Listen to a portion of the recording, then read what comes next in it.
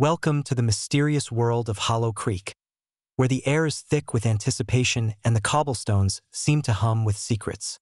This is a place where the past and present collide, where the return of the carnival is not just an event, but a reckoning. Join us as we delve into the lives of those who dare to uncover the truth behind the carnival's dark legacy. Stay tuned to Storyteller for an unforgettable journey. In the heart of Hollow Creek, the local diner stands as a sanctuary for Evelyn Evie Moore. The faded red vinyl seats and the comforting aroma of greasy fries offer a refuge from the weight of her family's tragic history. Evie, with her long, wavy chestnut hair and expressive green eyes, sits at a booth, her fingers tracing the rim of her coffee cup. She is lost in thought, her mind a whirl of curiosity and dread as she recalls the stories her grandmother told her about the carnival's dark legacy.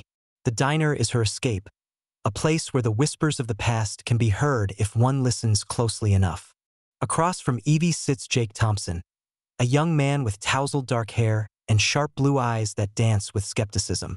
Jake's father, a town historian, vanished under mysterious circumstances, leaving behind a trail of unanswered questions. Jake is determined to uncover the truth, to solve the mystery that has haunted him for years. As he listens to Evie's recounting of the carnival's return, doubt laces his voice. "You really think it's going to be like they say?" he asks, his mind racing with possibilities. The weight of his father's legacy rests heavily on his shoulders, driving him to seek answers. Lily Garcia, with her vibrant dyed hair and colorful clothing, is a whirlwind of creativity. Her artistic spirit is captured in the furious strokes of her pen as she sketches the essence of the carnival on a napkin. Her vivid imagination is a stark contrast to Marcus, who sits with a defiant posture, arms crossed, his rebellious nature simmering just beneath the surface. "It's just a bunch of old tents and rides, Evie.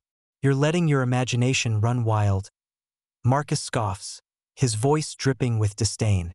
The tension between Evie and Marcus crackles like static electricity, each word a spark igniting their differences.